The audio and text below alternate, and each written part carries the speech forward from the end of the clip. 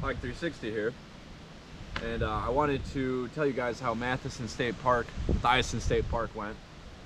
We finished with closer to 4.5 miles when our hiking guide said it was going to be like 2.2. So it ended up being longer than we thought. Lots of up and down. The elevation was intense, and we were just going to the bottoms of the dells, bottoms of the canyon, and back up again. I think 2 separate times at least. Lots of really nice colors. There was the Devil's Paint Box, which was specifically the rusty orange and red colors on the sandstone walls, which was really cool to see.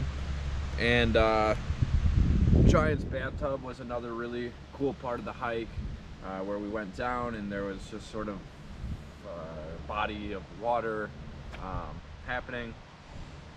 And overall it was really cool because we got to experience the top of the dells, or the top of the canyon, and sort of understand the environment that we were in before going down and into the canyon, and then being able to see what that looked like.